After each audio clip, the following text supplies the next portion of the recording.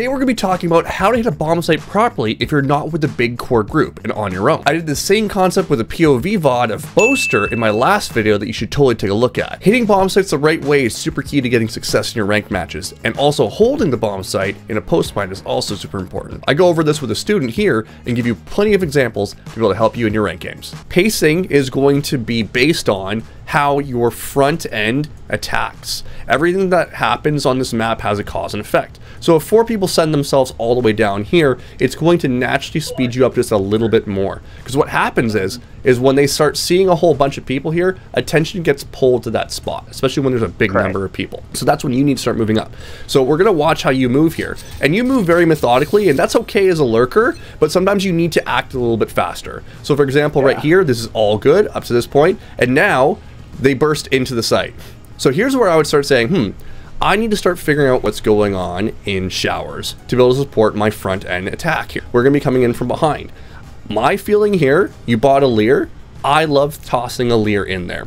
The reason why I want you to toss a Lear in here is it's a feeler. You want to see what's going on in this area. If someone throws a Lear at you, and let's say that you're on defense and you get to this position here, what's your natural reaction? You shoot it, which reveals exactly where the person is. So I want you to try to treat this as kind of like a surrogate drone. There's a lot of functions for the Lear that people don't think about with Reyna. If you clear it out, then it's all good. See, like this angle here probably would have been cleared out just naturally a little bit faster. You can already see the bombs going down. So in my opinion, we should be here. So our pacing is a little bit off with the group right now, the unit, okay? So because you're actually in the wrong position here, you end up getting this kill, which is fantastic, okay? So you're still a little bit behind right now. Definitely way behind at this point. And now we're in a good spot. So here's where this is pretty much all you need to do. At this point, you can book a vacation to Mexico if you want. You're good. You don't have to do anything more until there's action on these guys, because you're going to be coming from behind the entire time. Here's where you make a small mistake. As you're moving up, you decide, I want to get involved, right? I want to get some of this juicy stats, right? So I can get my RR faster. By the way, we've already proven that frags don't necessarily mean you're going to get more or less RR, okay? Sometimes this living is good. You living here is actually a securing position. So I don't want you going anywhere beyond this point. I think you're perfect at 4v2 situation right now. We don't need to extend any further, okay? So as you go up to here, this is where you start breaking the rules. I want you to take a look at what could possibly go wrong here. 1, 2, and 3 people all are within 1 tap range. You're the one with full HP, and you have this complete area locked down. So you can play off this bomb in 1v1 very easily. If you extend out here and you force 1v1s, let's say that this Sage randomly peeks out here and takes you out, you're gone. And now you've left 3 people with 1 HP. Shit can happen, okay? If you've watched Marvel movies, are you a Marvel fan? Yes. You know there's a multiverse of madness, okay? And in some sort of multiverse, this did not go well for you. You ended up losing this 1v4. What secures you the round is you staying in this position. So that's where your pacing really is on this round in particular. I think everything up to that point was a little slow, but now you switched gears and moved a little bit too far. And a lot of times it's your drive to look for that stat. Your drive to look for that frag to get involved, that you just need to say, you know what, I don't need to do anything, just let the kills come to me at this point, and this is easy mode. Alright, so again, I feel like pacing's a little bit off. I don't know what the hell these guys are buying if he only had a pistol in this situation. That's crazy. But pacing's a little bit slow. I'm totally fine with you being back here. Just take a look at where your team is now. We need to be moved up. And you can just exist here again. You don't have to do a damn thing at this point. This is totally fine. So now we're overextending. And the timing is such that someone could be in this smoke. Here's the one thing I want you to remember. If you are up numbers and they are down numbers, smokes are not your friend. Okay, you run into a lot of problems doing this. What you're about to do right here, you're dead, okay? Any higher rank, if they're in position right now, they're taking this advantage all the time, okay? Doesn't matter what character it is, they should actually be playing in there. Crosshair placement, way low. The timing here, if you have cleared this whole angle out, which you did, they have to be here by now. They have to be. They're going to use that smoke, so crosshair placement needs to be a little bit higher. My thought process is that you're probably staring at this right now, right? Yeah. This spot here is a super powerful position on the map, so it's not that it's not needed. I like that you're doing it. I think the timing is off for it, though. Okay. You had to have been one of the people entering, like the jet, for example, to take that space. So you're way too far behind in your pacing early into the round to be able to take this space safely. That's the problem. Now, let's address the looking at the minimap. When you had to look at the minimap, it was significantly sooner. It was around here. This is what you needed to look at. Okay, so now you have all the information, you know what's going on, you see the smoke. So if we move ahead again to this point here, we need to understand when you can look at the minimap. We saw a moment where you could stare at it for a long period of time.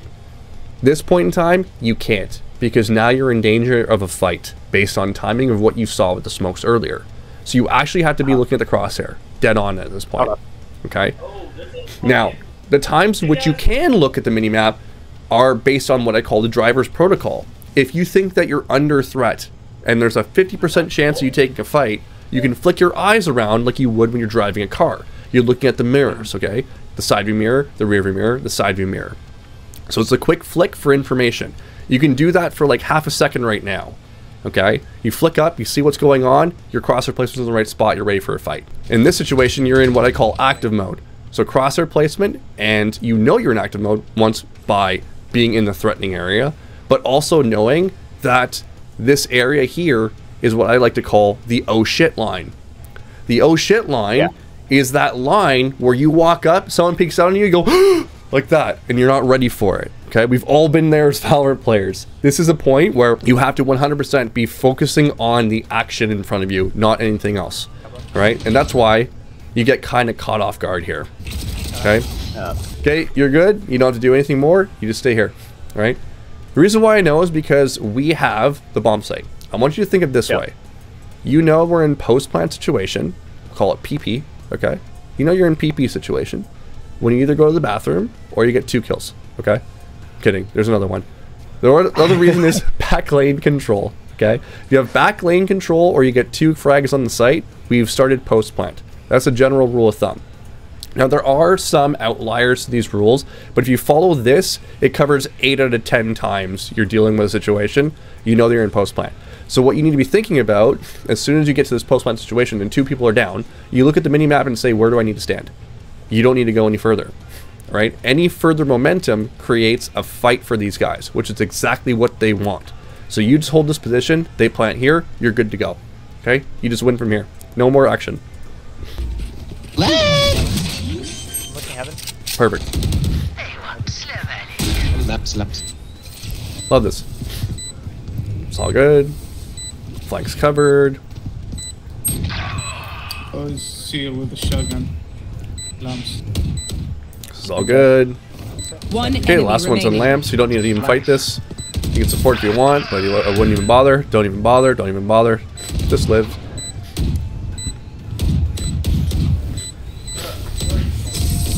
Perfect. Yeah. Right there, I just felt like I feel like if one of my guys gets picked there, like, it's just rough.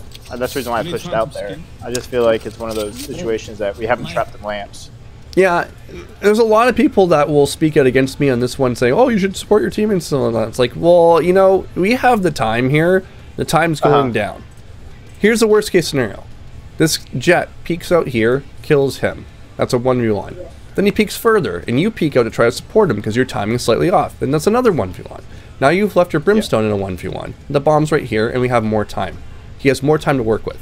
So where I'm saying play back here, this is a more general, like, guaranteed win, right? Because if he kills him, he still has to wrap, find brimstone, kill him. Then he has to find you. Now you've burnt 5 more seconds. 5 seconds is an eternity. And the lower the time is, the more pressure's on this guy to make the right decision. Now, if you're not liking what they're doing, communicate. Yeah. Say 3v1, 3v1, let's not take any ones. Don't take any ones. Fight back, fall back to me.